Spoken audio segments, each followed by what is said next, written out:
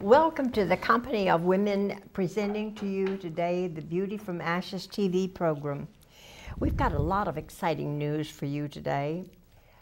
There have been some changes, as you know, this past week, and for those of you who have not been as mindful of it or aware of it as perhaps we are or that I have been, but the Lord has just been talking to me a great deal about His glory and the end times and the things that are happening, and to be aware of how He is moving in the spirit realm over the different nations, the different people, the attitudes, the morality in the nations. And truly, I think all of you are aware of the morality of this nation and wondering just exactly where we're going to end up. But I promise you, God hadn't taken His hand off this nation by any means, and He's got some surprises waiting for you. And this week I have felt that the Lord has been calling my attention to be aware of Him so much that we are seeing Him. We're seeing the results of His presence, whether you see Him manifested in the Spirit but you just are aware that the whole atmosphere has the spirit presence of the Lord in it. And if you have not been, I want to call your attention to it. I'm going to read you some scripture that I think will certainly tell you where you should be and what the Lord thinks about you. This is in Ephesians chapter 3, in the Amplified version of the Bible. Verse 16, it starts with, he says, may He, and this is Paul writing, he says, may He grant you, that means you, you're listening to me. He means each and every one of us, even those who don't believe that God even exists. It still means them. May He grant you out of the rich treasure of His glory to be strengthened and reinforced with mighty power. And when you accept the Lord and believe the Lord, then this you're going to come to know. If you keep denying the Lord and walk away from Him, then you're denying all that He's telling you is yours. So pay attention. May He grant you out of the rich treasure of His glory to be strengthened and reinforced with mighty power in the inner man by the Holy Spirit Himself, indwelling your innermost being and personality. May Christ, through your faith, now realize Paul is praying for the believers in that time in Ephesus, but this prayer is resonating over all the world and over all of us who pay attention to it. That may Christ, through your faith, actually dwell, settle down, abide, and make His permanent home in your hearts. And this is what Christ does when we invite Him to come and take over our lives. We have a new birth because we are then born spiritually into Christ. And He gives us the Holy Spirit. It's His Spirit that God gave to us when Christ was crucified. When you stop and realize that, you've got Christ living in you. That's not you anymore. That old you is dead. You might as well accept it. You don't know what it means, but it'll work out. And the Spirit of God in you will work it out. You don't have to do that. Just stay focused on Him. He goes on and he says, may you be rooted deep in love and founded securely on love. And that would be His love for us, not ours for Him. It's that you may have the power and be strong to apprehend and grasp with all the saints. These are God's devoted people. The experience of that love. What is the breadth and the length and the height and the depth of God's love? That we may really come to know. I like that. Really come to know. I'm going to tell you about some of the things I've come to know. Practically, through experience. It was practically and through experience. I saw the Spirit of God manifested on you, young man. And I know, and it was an answer to my question. And the question I had was, Lord, your word keeps talking about your glory being upon your believers. And that as your believers live in this world and go in your place, that your glory will rest upon us and the world will see a light upon us, which is your glory on us. Well, this is what he did for Adam. He was dressed in his glory, and Eve also. But that glory rests on us now so that the world sees the difference. And he makes reference to it as light, and they can recognize the light, but they're not sure what it is. But here Paul is telling exactly what it is, and that we, as believers, may really come to know practically through experience for ourselves the love of Christ, which far surpasses mere knowledge without experience, that you may be filled through all your being. There you go. Filled through all your being. You were not even aware of it, and I saw it. Praise God. That you may be filled through all your being unto all the fullness of God, and you may have the richest measure of the divine presence and become a body wholly filled and flooded with God himself. That's what we are supposed to be, and this is what God wants for us. So I'm going to do what I felt impressed to do, and that was to tell you of an incident that happened with Rifle Scudder. And I guess maybe I need to introduce all of these young men again. But most of all, I just want you to know Jesus. But this is Jay. Jay, I don't even remember your last name. Coltrane. That's right, Coltrane. And that's my son's name. I told him, you know, but he doesn't have gray hair. My son does. And a Rifle Scudder, whom you have known for now for a couple of years. And it always seems as if there ought to be an aura on your name, the way it is pronounced. Scudder. Say it out loud. Scudder. Scudder. No, you swallow it. You keep it close at hand. Speak it out. Scudder. Rifle Scudder. Scudder. There you go. Perfect. There you go.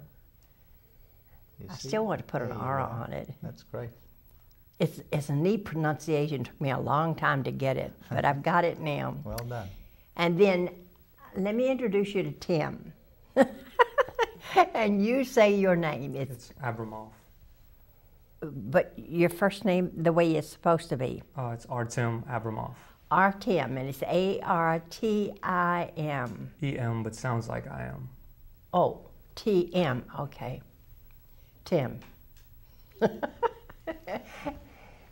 It's fun getting to know them. And you know, maybe when I make enough mistakes, they feel perfectly at ease to go along with everything that's happening. I was going to tell you something, though, wasn't it? I was going to tell them about Saturday evening. The Koinonia group is a prayer gathering that's been going on for over 30-some years. Some of us have not been there that long, but at any rate, they had gotten Rifle to start sharing some of the teaching that he has. And the Lord has given him such revelation, and it is just beautiful. And Saturday evening, he was finishing up a lesson that he had started before. And when this was all over with, there was refreshments being served. And I saw I saw the Holy Spirit on Rifle, and I saw him go into this teaching and wrapped up in the Word of God, and it was such a delight and a joy. It was, and he even said that he was teaching one class one time, and he saw something and the revelation came to him, so he started laughing, and they wanted to know what he was laughing at. And that was one about the lamb. I think that's priceless. But I believe that it would be great for Rifle to do some of this teaching on our program, because what he has received of the Lord, the revelation and the Holy Spirit's presence, is something that you can catch. You can see it. And it was during the time of the refreshment time, that he was talking with someone. And I had been asking the Lord about the glory, the light being on the believers. And so this is how the Lord answered me. I saw his glory manifest on Rifle. I was standing where it was profile, and it was as if he was just lit up. The light was coming from within him, not out on him, as if you put a spotlight. It was coming from within. It was the Word of God. It was the Spirit of God. And it just, I'm sitting there grinning like a Cheshire cat, thinking, I want this. But I want to be able to get it on film, because if you can see it, you can also get the Spirit by way of the film on TV. You can pick it up. God is so loving, and he's just reaching out to everyone that he can. He doesn't want anyone to perish. And if you don't know in this day and time, you never will know it. But you better focus on it, because now's the time to focus, because it's getting short. But I wanted, and of course, Rifle didn't realize this was happening. And I so wanted to be able to share this with you. But all of you who have watched the program, you know now for 16 years we've been talking about the Lord and his love and his power and what he wants to do for us, but we've never manifested a miracle or anything like that for you to see. So be prepared. We're changing things. I'm asking Rifle to come and take over this program and be the host for it with the support of his church. And these two boys are in the church. He went out and got them and brought them in. Didn't he? Yes, he did. And so it's going to fall on their shoulders, and it's going to be their revelation from the Lord as to what the Lord wants for you to see on a regular filming basis. And so if you have been aware for the last year or so, I've tried to do things in a sequence with like 4 shows that would be talking about the same thing, trying to make a continuity to it. At one time when we started, we were just introducing you to people that had been on an ash heap, and God had blessed them and raised them up. That's the beauty from ashes that he named. But this now is a time to bring you abreast of the days in which we live. This is the end of the age. It's a time when Jesus is going to return for those, the church that is to be his bride. And we've gone so lackadaisical the last few years that I have just wondered where and what had happened. There is such a change as to what it was when I was coming along. But I don't want any of you, Jay and Tim and others, and Rifle knows it, but there are others such as you, and even those that are much older. I regret to say this. There are those who are as old as I am and older, and they don't realize the beauty that the Lord has for them. They are like I was before I received the baptismal of the Holy Spirit, with the Spirit living inside and making a difference. We believed in Jesus, but that's as far as it went, you know. And all the reading of the Word, it didn't have the meaning that it has when the Holy Spirit is with you. The Holy Spirit just opens you up, and you have so much love, and you just can't get enough of that Word, because that's Jesus' Spirit. Yes. And so what we need to be sure to do, in my mind, and if you agree, and if the Lord gives revelation of agreement, that we are to teach others how to receive the Holy Spirit and receive this love that He wants them to have. Because without that love and the awareness that God loves them so much, and this is what He's doing, eliminating all the requirements for umpteen years that I was taught I had to do. It was always, I had to do something, that God would do this if I did that. Well, that is the biggest lie that ever came along, and I'm out to tell everybody it's wrong. If you don't do anything but just sit on your duff and you talk to Him, He loves you. He'll tell you what to do. That's right. He'll tell you what's coming next. And all you've got to do is be still and be quiet and listen. He's talking all the time, and we're not listening. And it's to a point now that it's like, that's all I want to do. I want to listen. And then I find that I get so far out there, I can't get back and tell others what I'm hearing. But it's a wonderful, wonderful experience, a wonderful life. And I want each and every one of you who hear to invite Jesus to come and do in your life, make your life whatever He might want to do. And you experience this. You've done what you could, all you can. Now it's time to allow Him. And what have you got to lose? Only something to gain. And you'll begin to see the glory and the love manifest on someone, as I saw on Rifle. Now each of these, all of us can have this. And so you just make me green with envy, because I loved it. I thought, now I see what it's like. I can't see me, but that's okay. I know I believed it all along, and He proved it to me.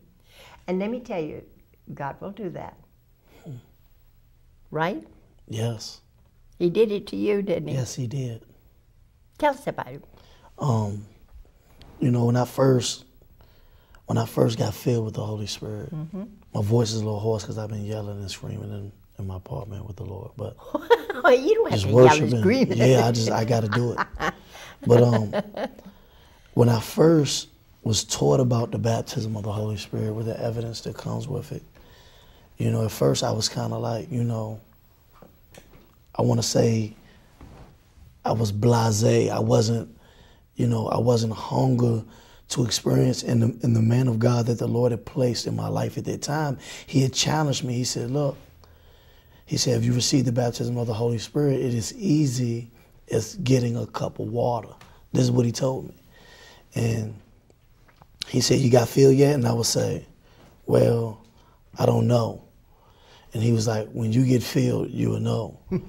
And, you know, he said something that really challenged me. You know, the Bible says, let us provoke one another in love that we may do a good work. So once he had provoked me, I just really started getting in the Word, spending time in the Word. You know, Artem would tell you, I would just read Acts 2:4 for days and days straight. And then one day I was in my cell and I was just worshiping the Lord. And, you know, I'm just now really coming to the phase of experiencing and practicing the presence of God. And in the midst of that, the Lord said, what do you want?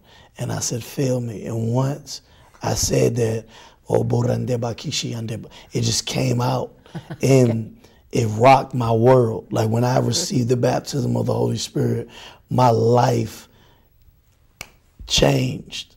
Like it's like everything that I look at now in the Word, I get a better understanding. I started hearing the voice of God, and it just really changed the whole dynamics of my lifestyle as being a Christian. Because you were a totally new person.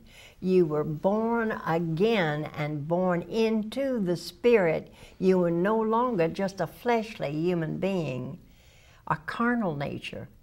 You allowed the Lord to baptize you and elevate you into the Spirit of God. Yes. And it's a whole different realm. You see what I'm talking about? This is, we just have to experience it, don't we? You must experience it. And once I had experienced it, Can't shut you up. No, really you can't. Yeah, that's why you're hoarse, because you've been just worshiping, praising the Lord. And me and Artem would run around in the prison on the yards, and we would share what we learned about the baptism, and people would receive it and they'd get filled. And it was just, it was amazing. It must have been, how many men men were in that prison and that you shared with? And if they all caught on, that would have been a sight to see out there on the grounds, wouldn't it? Yeah, it was. There was, there's a lot of men that are incarcerated, and a lot of them are hungry for something, and that something is God. And so once God filled us and really changed us, and it showed us, some of these things, that it was available to everybody. Yeah. That He wanted everybody to know that what you were reading, how wide and deep His love is. We would just go out and share that same thing. And I mean, just not to be careless, maybe at least 30, 40, 50 men maybe throughout a few years. Yeah. That we can remember of different ways and different times where we sat down and went over the Word. God said, listen, whosoever will ask, I'll give the Spirit. I'll Right. give, healing and wholeness. And You so, said something, I want you to repeat it just to be sure that everybody catches it. You said something about asking. Right. Anyone, say that again. Right. In Luke chapter 11, Jesus says, ask and it will be given. Seek and you shall find. Ask and it will be given. Now, God's just not going to run you down and pluck it on you. You have got to want to see this enough that you will ask Him to baptize you in the Holy Spirit, or to ask Him to come and live within you. And when you ask, then you can be sure that He is going to answer you, and you will know that it is yours.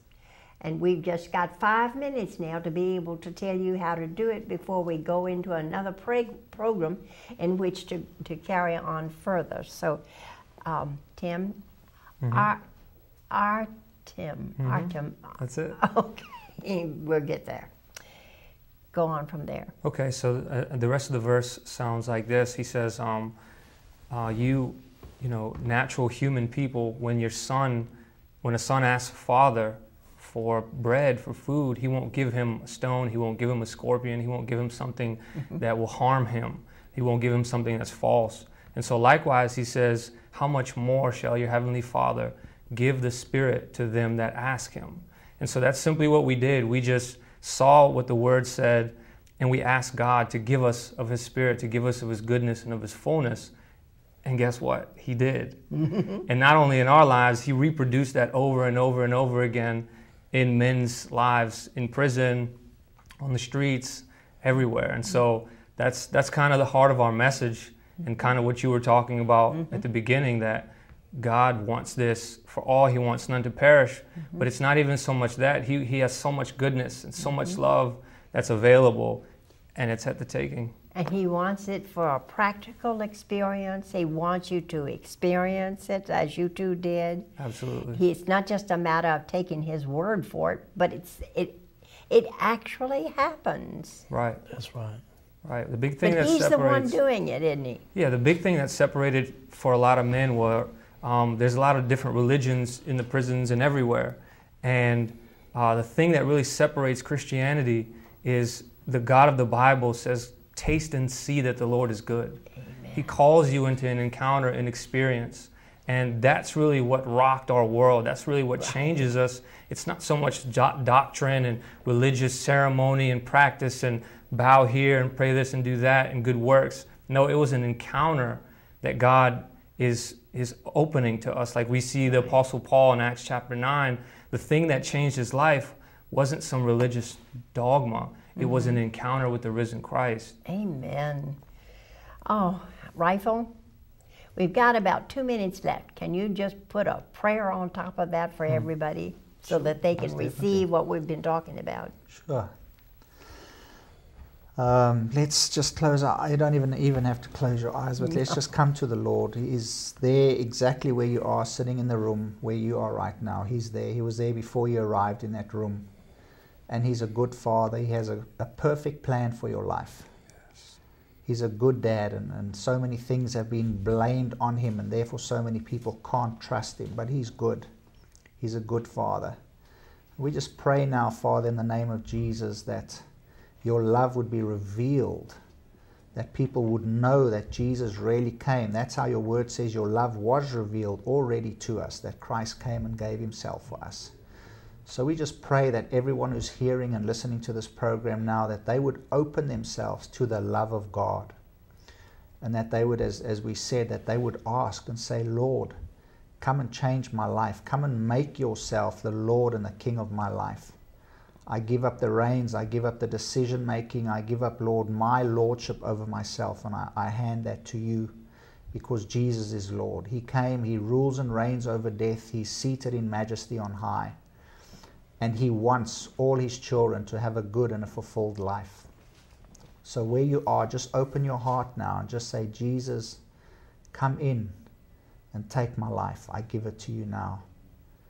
That's the only way that we can get involved with our Father, is if we want to, and we give Him the right, because He is Lord. So we pray this, Lord. We thank you for your love and your kindness towards us. We bless every person that's listening to this program and praying this prayer right now. And your word says, Lord, if we ask anything in the name of Jesus, it will be done unto us. So this prayer, we don't pray out of ourselves. We don't pray it because of religion. We pray this prayer in the name of Jesus Christ. And we thank you, Lord, that because we've prayed in Jesus' name, we will have what we have asked. And we bless you and we love you and we thank you for this. In the name of Jesus. Amen. Amen. Amen. Amen. And we thank you for being with us today. Take to heart what we said. We'll see you next week.